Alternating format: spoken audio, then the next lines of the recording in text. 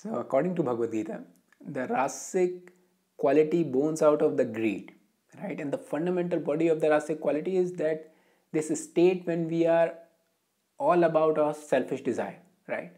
When we are in that state itself creates this whole Rasic quality. And in this video, we'll take a look at the entire picture of the Rasic quality. What Bhagavad Gita says, what Krishna says about how does the whole spectrum of the Rasic quality looks like. How does the Rasic quality manifest itself in a different dimension of our life. Yeah. So the Krishna says that first the Rasic doer, the Rasic personality. So when somebody is in that state, so in the Rasic doer state, the person has a very strong attachment and ego, and he is very strongly attached to the fruit of the action, right? So let's say if somebody wants to be wealthy, right, and it's a completely selfish desire, and he's very strongly attached to that dream or whatever it is, that I want to be wealthy, right, and his ego is involved in that. That means like if he succeed in that goal, he's going to feel elated. If he's failing, then he's going to feel loser, right? Again, this is not something just because somebody desire that he's want to be wealthy that he becomes wealthy, right? This is like the system itself is a very complex. He's not the only agent. He's not the only cause for that. There's a lot of things going on, right? There's different laws that is going on in terms of the nature, in the terms of the social society, and there's many different things are going on, and he's just one actor in that complex system. So yes, he can become wealthy or not become wealthy, but just because he's attached to it does not guarantee that he's going to become wealthy or not wealthy, right? It's being decided by different factors, right? So the Rasic person is very strongly attached to his desires, right? He is not holding them lightly. He's very strongly attached to the desire. And when somebody is very strongly attached to the desire, and the desire is born out of greed, he is going to do things like impure things. What Krishna says, he's going to do impure things. He's going to become violent. He doesn't care what other people, if he is harming and hurting other people. He doesn't care whether he's compromising his own integrity and he's doing things that is not wholesome. But he'll do it if the selfish desire is very strong and if his ego is attached to it. And then Krishna says this person is very disturbed in the happiness and unhappiness, right? When things are going his way, he feels elated. When the things is not going his way, he's feeling depressed or anxious or stressful, right? And you will see generally a Rasic person always very stressful about life, like very serious and stressful about the life. And for example, we can see a lot of celebrities, right? A lot of celebrities have what generally people want, a lot of fame, a lot of wealth and all these kind of stuff. And you notice every now and then, not all the celebrity, but you notice every now and then there is a news like a celebrity did suicide, right? How come that is possible? They have all the things externally that is required to live a very good life, right? So how come they are doing suicide, right? Because in this process of Rasic, because this is such a competitive field that somebody who wants to be really, become celebrity or something like that, they are doing things which are, not so wholesome inside themselves. Not all of them, again, some of them. The people who are doing things which are unwholesome in their nature, some unwholesome activities in terms of their own integrity, and some unwholesome activity in terms of, in competition, destroying, being this crafty person, all these kind of things. When people do these things, they create this internal, state inside themselves, which is very disharmonious, right? And which is very stressful, very unhappy. And that kind of a state even leads to the point of suicide and all that, right? So this is very important to understand. It's not just like what you are achieving, but it's also the how you are achieving that, right? If your intent is more Rasic in the nature, it is going to create suffering internally, right? Externally you might have all the materials and everything, but internally it is going to become chaos, right? That is the nature of the Rasic quality. So that is the Rasic doer, a little bit intense. That is the Rasic doer. Then he says Rasic determination, right?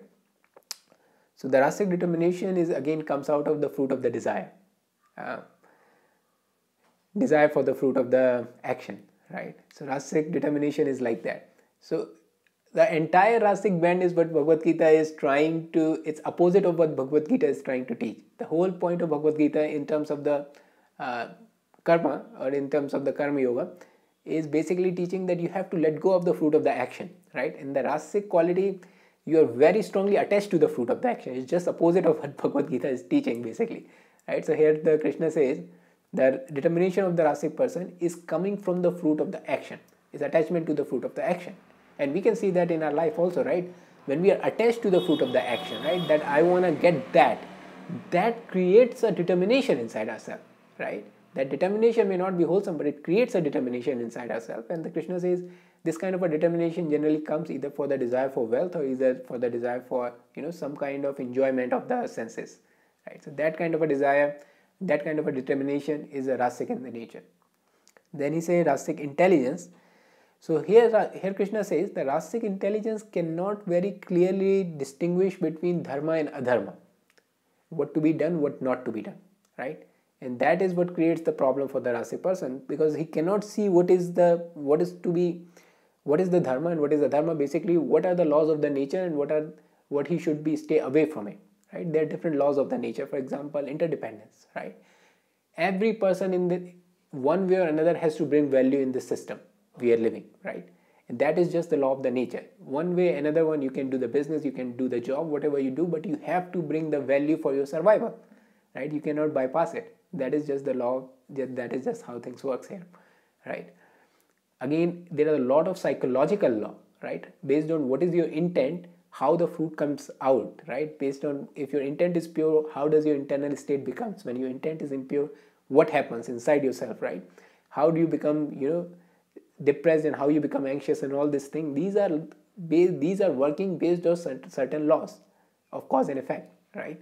And these laws can be psychological. So if these things are not clear, if it is not clear to me what happens when my intent is impure, and when I act, what happens inside myself, and these things are not clear to me, if these dharmas are not clear to me, then I end up doing things which are harmful for myself, right? I can end up doing those things. So the Rasic person, these dharmas and adharmas are not very clear. So he doesn't really clearly understand that what exactly to be done and what exactly not to be done, what should be avoided, right? So that is the Rasic intelligence, Rasic understanding. So in terms of the Rasic understanding, the person's understanding is there's a different beings in the different there's a different entity in the different being, right? For example, I'm the one who creating the video, another person who is one watching the video, right? So my understanding is there is another person is completely different entity. I am completely different entity, right? Isolated entities, silos, right? So there's another person, here's the another person. There's no connection between these two, right? Such is the understanding of the Rasic person, mostly understanding of all of us, but this is how Rasic person sees. Here's another person, here I am, I have certain desires, so how can I use this person to fulfill that desire, right? That's the understanding of the Rasic person. So that's how it works for the Rasic person. Then the Rasic action, again, it is very much originated from the fruit of the action. He just want to get the fruit of his action, right? He has certain selfish desire, self-oriented desire, and he want to get to that desire. So he'll do whatever it requires to do that, to get there, right? These are kind of Rasic actions, and it involves a very intense effort, right? The Rasic person is willing to do a lot of effort, and he's willing to go through a lot of stress to get what he wants, right? So that is the Rasic action. Rasic happiness. So Rasic happiness is what Krishna says. It bones out of the contact. It bones out of the contact of the senses, right? And in the beginning, it tastes like a nectar, but in the end, it becomes like a poison. That is the Rasic happiness. Born out of the contact of the senses, right? Any senses. It can be you can have it like a taste, from taste to sexual misconduct, whatever you want to put it. But anything with the sense contact, it gives you a pleasure, right? It gives, even just like having a junk food gives you the pleasure. Chips, right? Having a chips gives you the pleasure of certain kind, right? It gives you a pleasurable feeling. That pleasure is the Rasic happiness, right?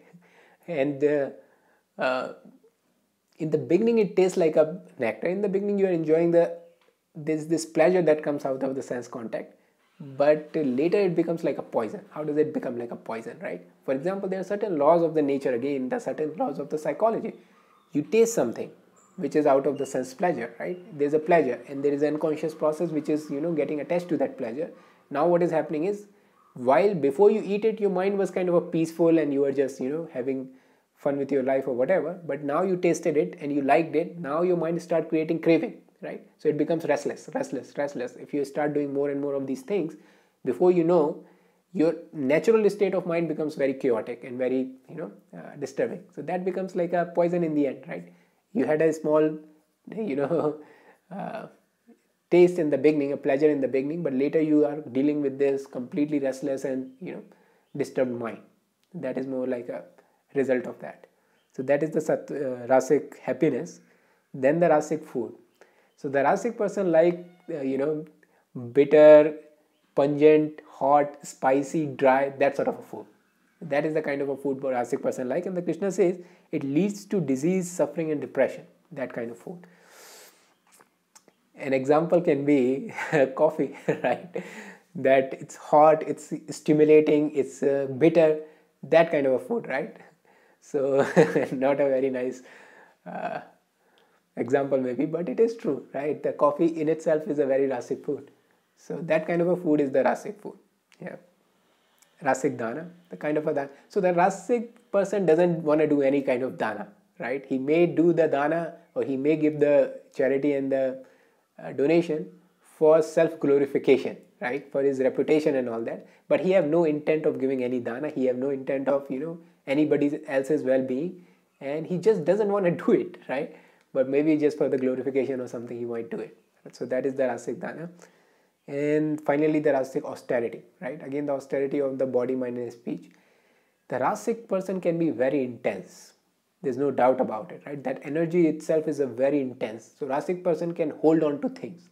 So rasic person can be very austerity, right? It can be very, he can work 120 hours per week, that kind of austerity. But that austerity is for the pride and the ego, right? It may come out of the competition, like I am the hardest worker ever or something like that. So it is more coming out of this ego and the pride, and it could be and it comes out of this desire for the fruit of the action, right? So that kind of austerity is the rasic austerity.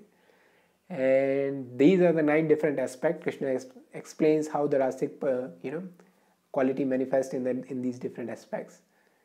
And of course we all have all these 3 qualities, sattvic, rasic and tamasic, and in different times some quality is more dominant than other, that's given.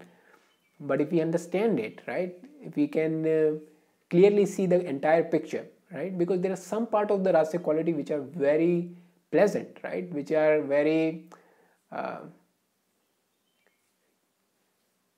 stimulating, and that part we have to understand. With that comes a lot of baggage also, right? It's not just the singular small band of pleasure that we are getting this entire baggage with it, right? So just with the proper understanding, we can make a wiser choice, right? That we can choose how much we want to engage in which kind of quality.